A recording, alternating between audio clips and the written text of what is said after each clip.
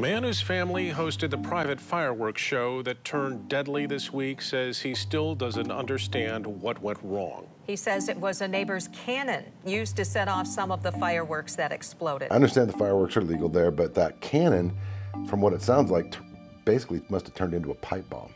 The shrapnel killed a woman and injured 9 others, including his son. Dude, you playing with explosives of that magnitude and have it work like a pipe bomb? Yeah, you're lucky you didn't kill everybody in, for a 30-yard radius.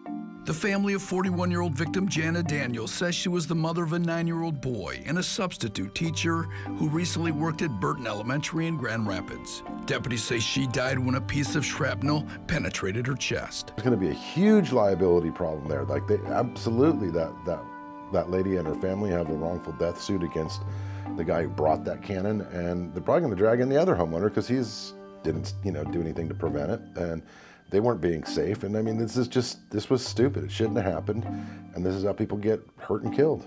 This is bad. And tell them just how sorry we are about what happened. Homeowner Rick Manetza says his son Colt was lighting some of the fireworks at their home on Main Street in Park Township.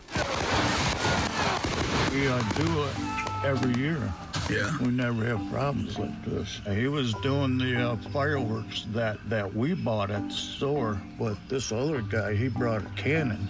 But I mean, even if this guy, or this lady had been killed by fireworks that they had purchased and used as intended, and somebody got hurt with those, yeah, you're still going to have liability because you did something that wasn't safe. You didn't create a, safe environment. I mean, if you use fireworks properly, you can do it safely without hurting anybody else. Then just after 11 that night, the cannon exploded in the road out front, spraying shrapnel. Deputies described it only as a device that exploded while being used to launch fireworks. They called it an accident. The homeowner says his back was turned at the time. I didn't see the girl laying in the yard over there, but my son was on the ground out here.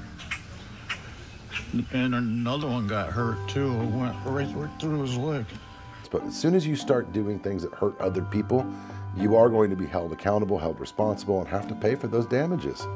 It's actually kind of simple. Let us know what you think in the comments below. And while you're down there, please like and subscribe. Thanks again for watching.